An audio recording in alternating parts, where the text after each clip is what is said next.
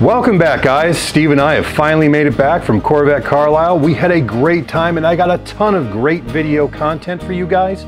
So I can't wait to share it with you. Alan is busy compiling a bunch of different videos out of the information that we got. We got interviews with some really awesome people. We talked to some really cool manufacturers about new products they have coming out. Can't wait to share all that with you, especially the overview that we did so you could kind of get a feel of what it was like to be there in the show field. But one of the burning questions that we answer, that everybody has asked me to answer for the last 3 or 4 years, I'm going to answer for you today, straight from the mouth of Paul Kerner, who is the head Corvette tech at GM.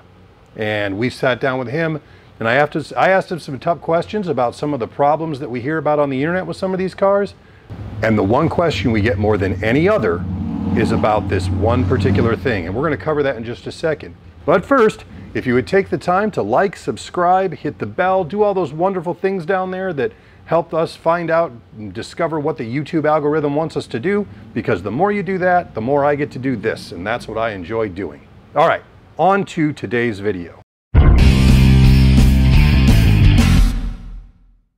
The number one question that I have been asked over and over again in the comments of virtually every video I've ever done is, what's the story on the LS7? For those of you who don't know, the LS7 was the C6 Z06 engine that was manufactured from 2006 through 2013. That engine started out life as the 5.5 liter V8 used in the C5 and C6R race cars. GM then did a bunch of machine work and a bunch of boring out and changes to get you 7 liters of capacity, hence the 427 cubic inches, making 505 horsepower, and it was a beast of an engine.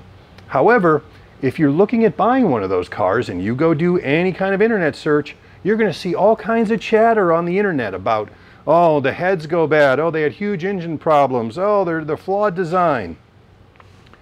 Since I've never had one of those cars in my shop with a valve problem or a head problem, I wanted to talk to Paul Kerner and determine whether this was internet fear or if there was a legitimate cause for concern. And he gave me some really, really great information. So, to start out with, the LS7 revs to 7,000 RPMs, which is pretty high. And they wanted it to rev faster than the average Corvette LS2, LS3, whatever. So they added things into this engine that weren't found on any other GM engine.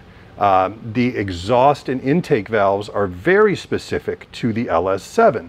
The intake valves are made of titanium to save weight and because they're very, very hard. The exhaust valves were made of stainless steel, and the stems of those valves are sodium filled to help dissipate heat. Very, very super sciencey stuff, right? The problem that's being reported on the internet is that the valves go bad, or that the engine will swallow a valve, or that the engine will burn a hole in a piston because of a flawed design. While some of those things have happened, and in 2006, GM did admit openly at that time that there were some problems they had with a certain group of heads that were machined incorrectly. That didn't carry over into 2007, 8, all the way up to 13. The verified problem was in 2006, right at the beginning. But there has been this legend of severe failures happening all the time with these cars. In order to understand why some of these failures are happening, I need to talk to you a little bit about how an engine works. An engine is basically a giant air pump. Air in, air out. That's what it does. All the other movements and everything are all reliant upon that. In an engine that is as specifically engineered as the LS7, the tolerances on those engines are very, very tight, and the airflow is tightly regulated. So anytime that airflow is interrupted or changed, that engine is no longer running as designed. So when you do things like you add a cold air intake, or you add long tube headers, or you do a performance chip, or you do any of those things, you are changing the internal functions and the airflow of that engine, which stresses things. There are almost zero reported failures on an LS7 engine that was stock. Almost none. Okay? In fact, the failures on stock engines tend to be camshafts, and they're very few and far between, not valve issues. Number two, that engine revs to 7,000 RPM, which is way up there for a Chevy V8. But peak torque, where you really start getting the majority of your push, starts at 4,800 RPMs. So revving to 7 grand makes no point. If you're shifting at 6, you're getting all the torque you need to get build speed, to hit that next corner, or to make that next exit, or whatever. So you want to stay away from the red line just a little bit. You know, 6 or 6,500 is all you'll ever need, because you're making all the power you're going to get down low. It doesn't improve with RPMs like it does with a lot of European engines. The other big problem you get when you start adding aftermarket components that the engine was never designed to work with is that you start leaning out the fuel mixture. More air coming to the engine means a greater portion of air in the air-fuel mixture, and while lean is mean, as the racers say, it is also hot. And the problem you can run into there is if you have one piston that is getting hotter than the others, the O2 sensors monitor a bank of pistons. So you have an O2 sensor on this side of the engine and an O2 sensor on this side of the engine. They're each responsible for measuring the total output of 4 cylinders. They don't measure the output on 1 cylinder. So you can burn a hole, specifically in cylinder number 7, you can burn a hole in the top of that piston by running it lean, and you're never going to know it until the engine gives up, and that could be a real problem. Again, goes back to, specifically with the LS7, they recommend staying with the stock air intake, with the stock exhaust, all of that, because that's what that engine was made to live with. You know, one of the things Paul said to me, and it makes sense, and if you think about this, all of the aftermarket companies that are making speed add-ons, this makes your car faster, this car gives you 35 more horses, this gives you 2 seconds, whatever it does, in all of those claims, you never ever hear them say that it makes the car more reliable. Okay, not once, because it doesn't, and they know that. It is, the products that they're selling you are going to give you that result. The problem is the internals of the engine may not survive for a very long time. Another note, if you have a valve guide problem with an LS7, a lot of companies who aren't familiar, you know, you take it to Joe's speed shop, Joe might not be familiar with the LS7. To him, it's just another LS platform V8, and he's going to put brass valve guides in, which is the standard on LS1s, 2s, 3s, all that stuff. You can't use them on an LS7. Why? Because brass and titanium, they don't get along so good. Brass isn't strong enough to deal with constant friction against a titanium surface.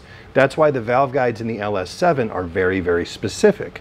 So if you ever do need to have your valves replaced or your valve guides replaced in your LS7, you have to make sure to use the original LS7 GM valve guides, because they are engineered to deal with the frictions and the problems of the titanium.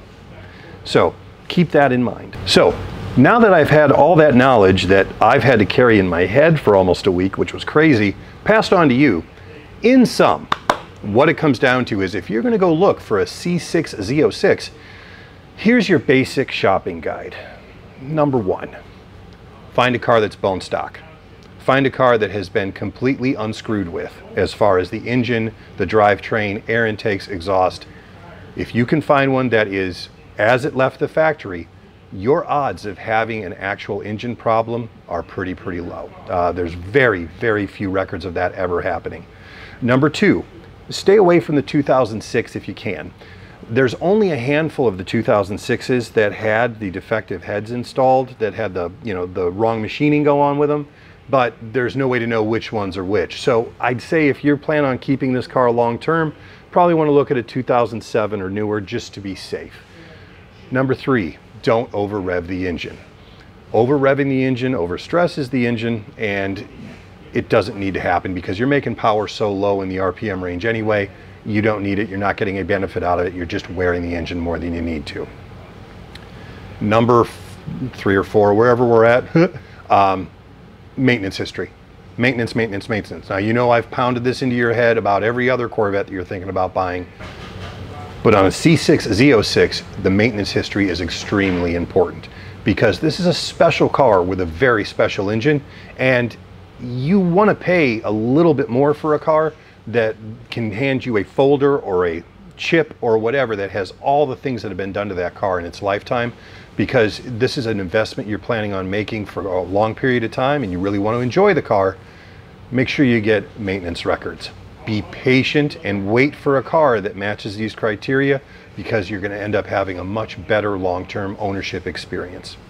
So that's it for the LS7, straight from the mouth of the #1 engine guy at GM. I hope you found this instructive. If you have comments or questions, put them down below. I'll answer them as I can. And Paul has told me if there are questions that come in that I didn't cover in this or that we didn't talk about, I can fire them off to him and he'll help me answer them within a week or so. So if you guys want to participate in that, go right ahead.